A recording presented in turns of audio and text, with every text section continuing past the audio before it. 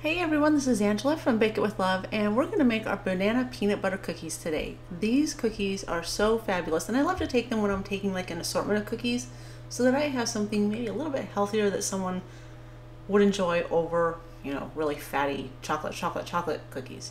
Also, when like my daughter bugs and begs for cookies sometimes, these I don't mind letting her have these, or our other banana chocolate chip oatmeal cookies. I'll link those in at the end. They're also a great cookie for kids to have. That's not the, it's definitely not the worst thing they could eat as a dessert.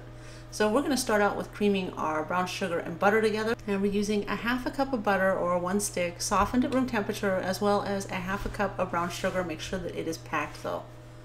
Be sure to forgive any background noises coming through. We've got a new kitten and he is definitely not used to being alone. If I walk out of a room, he freaks out. So also, if I don't always show it or always say it, do scrape down, like when you're creaming your sugar and your butter and your wet ingredients when you're making your cookie dough, scrape everything back down into the center.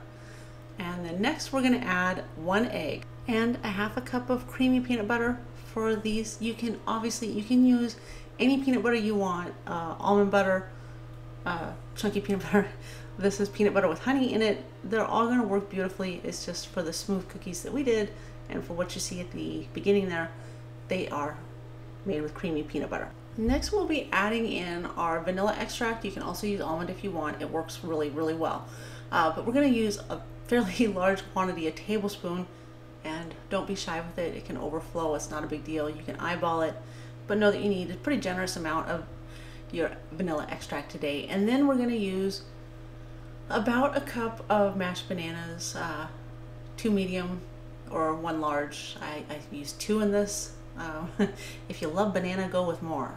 It'll still work. You just might have to bake it a little bit longer. Now once you've gotten your extract and your banana added, we're going to mix that really, really well before we start adding a half a teaspoon of salt, a half a teaspoon of baking soda, 1/8 a teaspoon of ground nutmeg, and I totally advocate fresh nutmeg. If you don't have nutmeg in the house, you need it. They are so much better when you grind them fresh. And then also a teaspoon of baking powder, and then you'll combine all that again and we'll start adding in our flour. Okay, and while this is mixing, make sure that your oven is preheated to 350 degrees and that you line a baking sheet with your parchment paper. If you don't have parchment paper and you do have Silpat, use that. You can also use a non-stick spray coating. That works too. I love parchment paper because it means I pull that parchment paper off and my baking sheets are clean. Relatively, I'm still in that. I have to wash them anyway, but they're not that bad. I could throw a different batch of cookies on with a fresh piece of parchment paper and there would be no transfer of flavors. Makes me happy. And next we'll be adding our flour, and you just want to mix that until it's just combined into your cookie dough, just so that the flour is incorporated. Again, scrape down the sides if you need to. 2.5 cups of flour. Start with 2 cups and see if your consistency is okay.